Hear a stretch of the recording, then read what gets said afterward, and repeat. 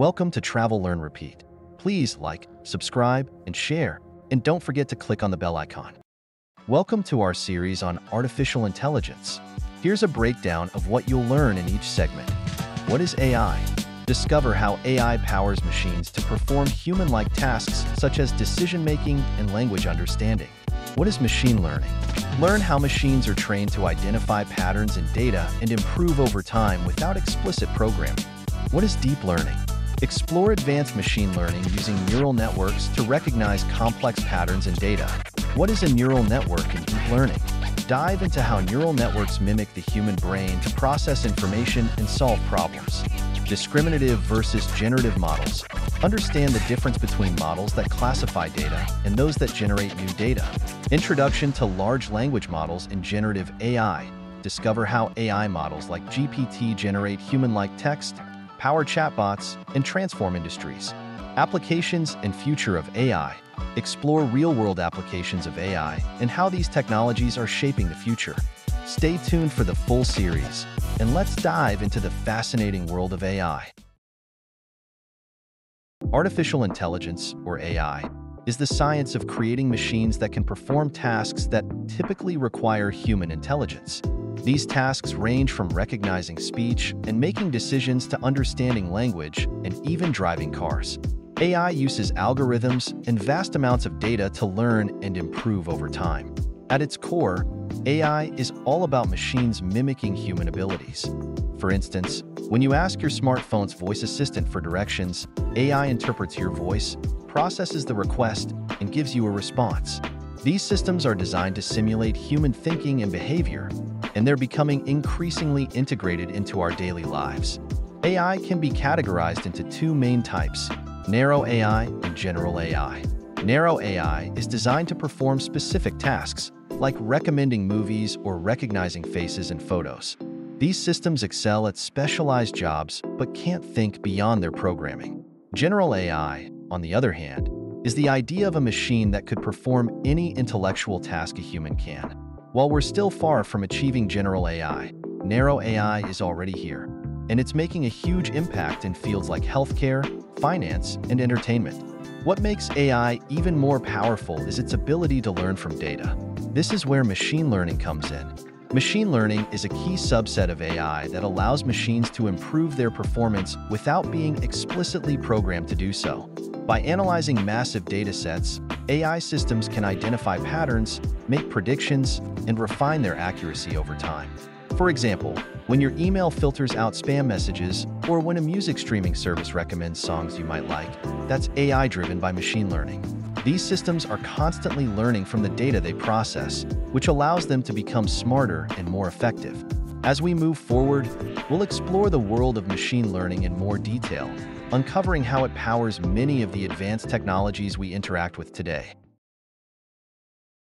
As we discussed in the previous segment, machine learning is a core subset of AI that allows machines to learn from data and improve their performance over time without explicit programming. But how exactly does it work? Machine learning uses algorithms to analyze large data sets and recognize patterns within them.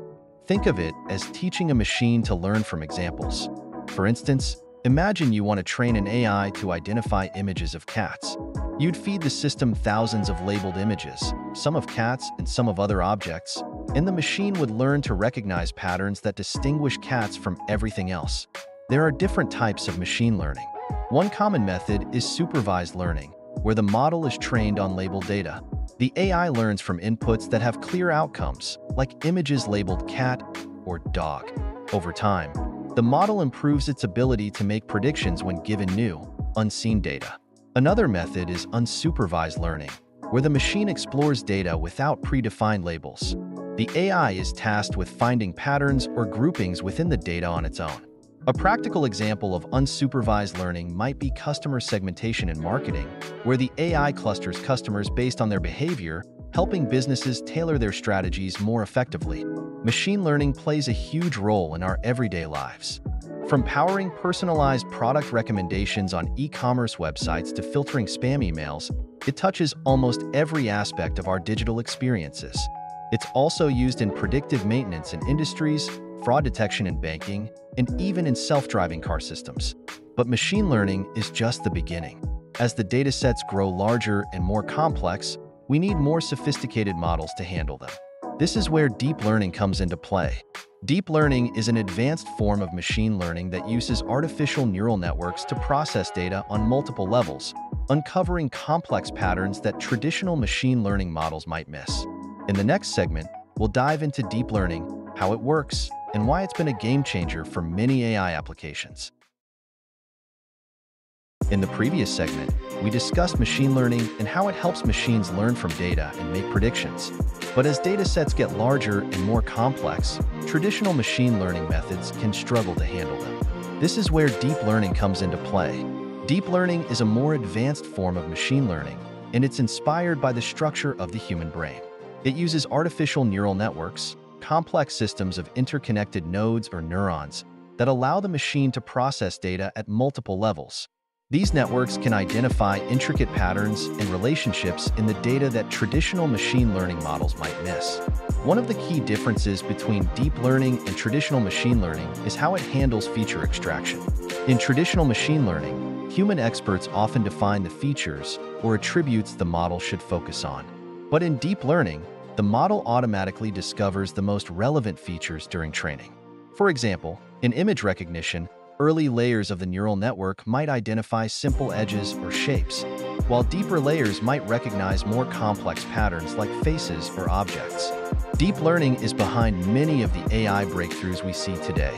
It's what powers technologies like self-driving cars, which can process vast amounts of sensor data in real time, and facial recognition systems, which can accurately identify people even in challenging conditions. It's also used in areas like healthcare, where deep learning models analyze medical images to detect diseases that may not be visible to the human eye. As we move forward, we'll take a closer look at neural networks, which are at the heart of deep learning. We'll explore how these networks are structured and how they work together to solve complex problems. In the previous segment, we touched on deep learning and its use of neural networks to process complex data. But what exactly is a neural network, and how does it work? A neural network is inspired by the structure of the human brain, consisting of layers of interconnected nodes called neurons. These neurons are arranged in layers: the input layer, the hidden layers, and the output layer. Each neuron receives information, processes it, and passes it on to the next layer. The hidden layers are where the magic happens, as these layers break down and process data, identifying important patterns and features. Let's take image recognition as an example. The input layer receives the raw pixels of an image. The hidden layers progressively learn features, from simple edges in early layers to more complex shapes and objects in deeper layers. By the time the data reaches the output layer, the neural network is ready to classify the image, such as recognizing whether it's a cat, a dog, or something else entirely. Neural networks are incredibly versatile and are used in a wide range of applications. From facial recognition on smartphones to predictive text in messaging apps, neural networks help machines perform tasks that would be challenging to achieve with traditional programming methods. However, not all neural networks work the same way. There are different types, like convolutional neural networks, CNNs, for image processing, and recurrent neural networks, RNNs, for tasks involving sequential data, like language translation and speech recognition. As we continue our journey, it's important to understand how neural networks can be trained for two types of models: discriminative models and generative models. Discriminative models focus on distinguishing between classes, while generative models aim to create new data that resembles the original. These two approaches power many of the AI tools we use today, from recommendation systems to AI-generated artwork. In the next segment, we'll explore these two models in more detail, showing how they're applied in real-world scenarios. In the previous segment, we discussed how neural networks are the foundation of many deep learning applications.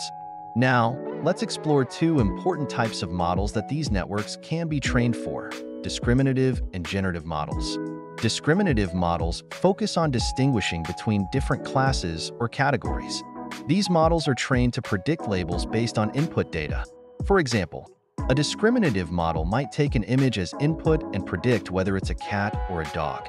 These models excel at classification tasks like spam detection, where they classify emails as either spam or not spam, or in medical diagnostics, where they distinguish between healthy and unhealthy tissues in scans.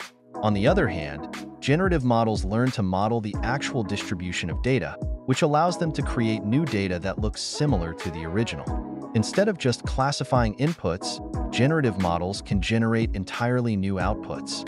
For instance, a generative model could create realistic images of faces, even though those faces don't exist in the real world.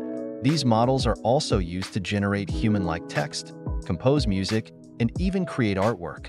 We see these models in action all around us. Discriminative models power the facial recognition systems on our phones, identifying whether it's your face that unlocks the device. Generative models are behind AI-generated artwork, text, and even deepfake videos that simulate realistic scenes. As AI continues to evolve, the line between discriminative and generative models is blurring. Many modern applications use a combination of both to achieve incredible results. For example, in AI-driven art, a discriminative model might evaluate whether a generated image looks realistic, while a generative model creates the image. In the next segment, we'll dive deeper into one of the most exciting applications of generative models: large language models. These models are capable of producing human-like text and have become a cornerstone of generative AI, powering everything from chatbots to advanced text generation tools. In the previous segment, we discussed how generative models create new data that resembles the original. One of the most impressive and powerful applications of generative models today is the large language model, LLM. LLMs are a type of generative AI specifically designed to understand and generate human-like text. These models are trained on vast amounts of text data, everything from books and websites to social media posts. By learning patterns and relationships within the data, LLMs are able to generate coherent and contextually appropriate text. One of the most well-known examples is GPT, or Generative Pre-trained Transformer, which powers many AI-driven chatbots and virtual assistants. With just a simple prompt, GPT can write essays, summarize articles, generate poetry, and even code. What makes LLMs so powerful is their ability to adapt to a wide range of tasks. For instance, you can ask a model like GPT-3 to explain complex topics in simple terms or engage in creative writing. LLMs are now used across various industries. In customer service, they help automate responses to common queries, improving efficiency. In education, they're used to create personalized tutoring experiences, helping students understand topics in new ways. Writers and content creators use LLMs to brainstorm ideas, draft articles, and even edit text. However, it's important to note that while these models are powerful, they do have limitations. LLMs don't truly understand the language in the way humans do. They generate text based on statistical patterns, which can sometimes result in responses that sound convincing but aren't entirely accurate. As we look to the future, LLMs will continue to play a pivotal role in generative AI, automating tasks, aiding creativity, and enhancing communication. Whether it's generating code, drafting legal documents, or simulating human conversation, large language models are transforming how we interact with machines. Artificial intelligence, or AI, is transforming the way we live and work. AI enables machines to perform tasks that typically require human intelligence, like understanding language, making decisions, and recognizing images. One key branch of AI is machine learning, where machines learn from data and improve over time without explicit programming. Machine learning algorithms identify patterns in large datasets, helping AI make predictions and automate processes like recommending products online or filtering spam emails. A more advanced form of machine learning is deep learning, which uses neural networks modeled after the human brain. These networks are composed of layers of interconnected nodes, allowing machines to recognize complex patterns in data. Deep learning powers applications like self-driving cars and facial recognition. At the heart of deep learning are neural networks, which process information through layers that break down data into simpler forms. These networks are used in a wide range of applications, from predictive text and messaging to analyzing medical images.